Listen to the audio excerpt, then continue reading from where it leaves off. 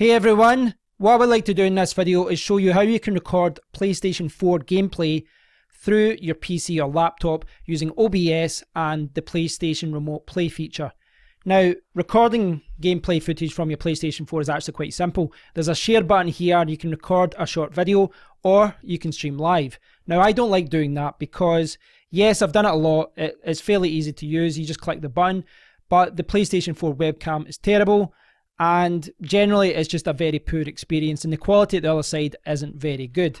What most professional streamers do on Twitch and YouTube is to use a game capture card, and that is really what you want to do if you want the best quality, and you know the best quality is ultimately what you want. But I want to show you a different option, and as you can see I'm recording my whole desktop here. And that's, you know, it's a 3440 by 1440, so an ultra wide, so that's why it's in a little bit of a funny resolution. But hopefully this will allow me to show you everything that you need to do to set this up, and it's actually very easy. So this is the Remote Play page on the PlayStation website, and you can see here Remote Play on PC and Mac, setup instructions, and then, you know, essentially what you can do is you can use the Remote Play feature on your phone, you can do it through the Vita, and you can do it through PlayStation TV, and PlayStation TV is no longer being pushed, but it was available at one point and it was too expensive, but you can actually pick up a little bit cheaper now, and that's another option that you can do. PlayStation TV would allow you to stream and capture your PlayStation 4 footage. You would still need a game capture card though, that's the only problem with that. Now there's setup instructions here for Mac and Windows.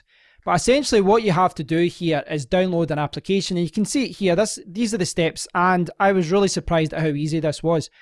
So basically you need to switch on your PlayStation 4, you download the PlayStation 4 Remote Play app on your computer.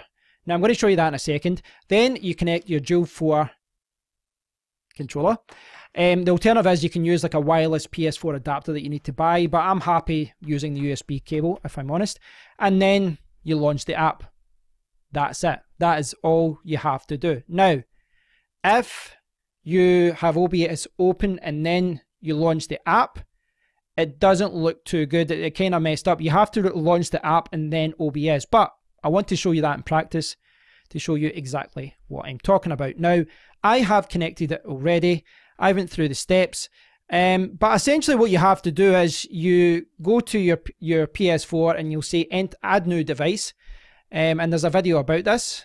I think it's at the top here. There's a video about this, and it just says add new device, and it gives you a 6-digit code, and you enter it to this part here, PS4. Now I've did that already. It's very easy to do, so you know, it probably isn't worth showing you, but I just want to quickly show you, even though I said I wouldn't.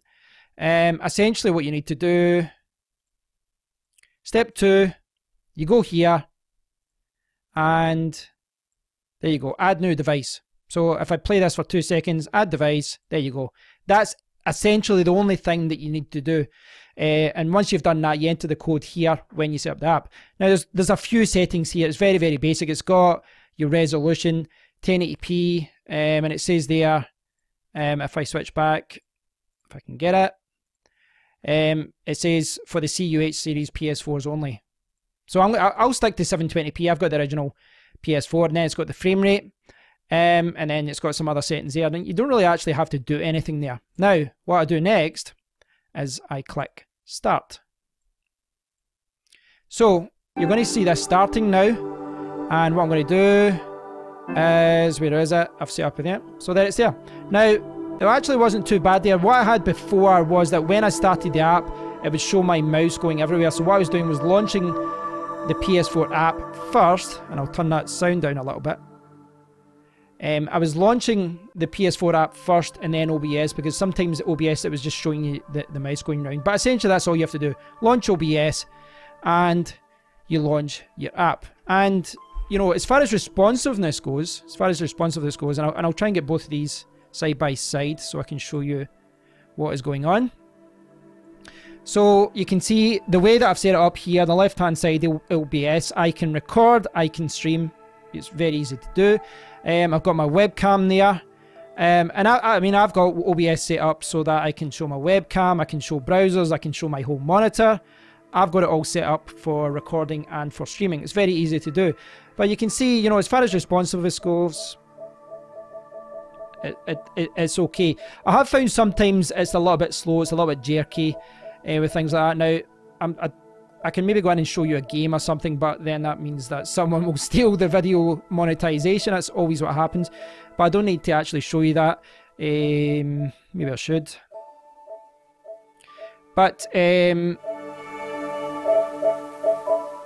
you can see it there. So it's actually quite responsive and it's not as slow. Now, my PlayStation 4 is actually downstairs right now.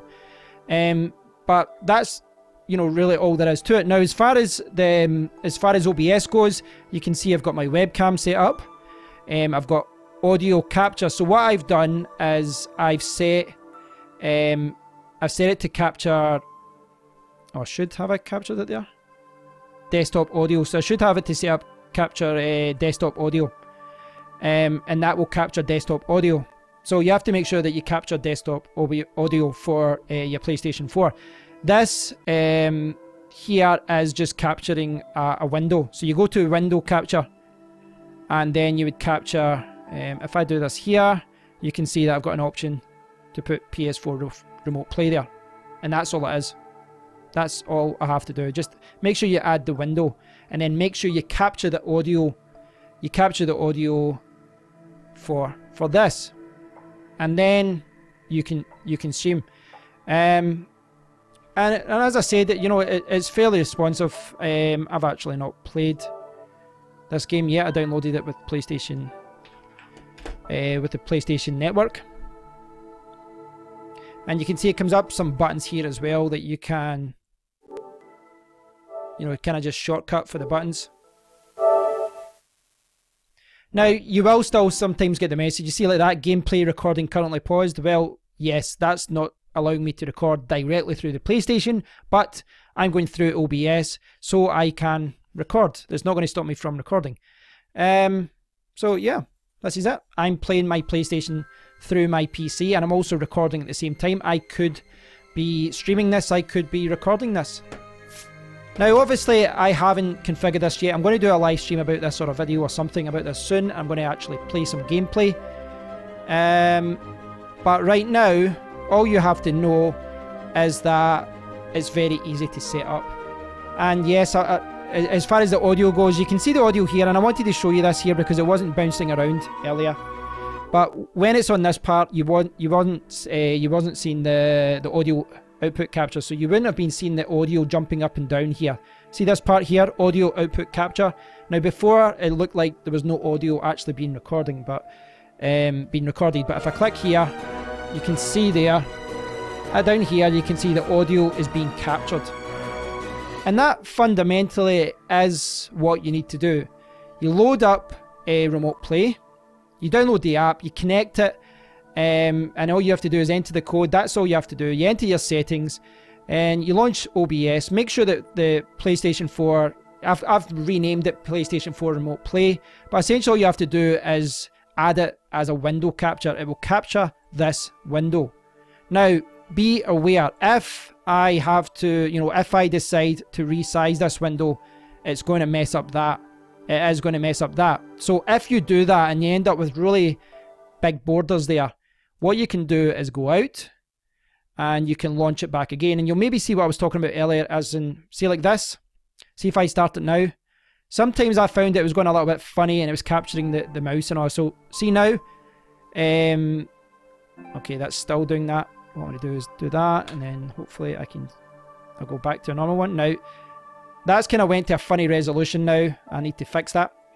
Now you can see that the mouse is going crazy, and it goes back to what I was saying before.